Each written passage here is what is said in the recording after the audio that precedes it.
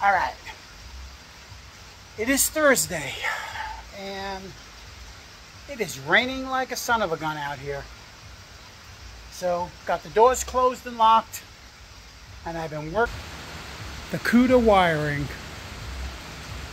Now, we have headlights, taillights, we have dash lights, we have blinkers, we have running lights. Everything is actually hooked up. I've got just a couple more wires to hook up. So, it may look like spaghetti to most of you guys, but it's really not. It's really just one wire at a time when you're doing this.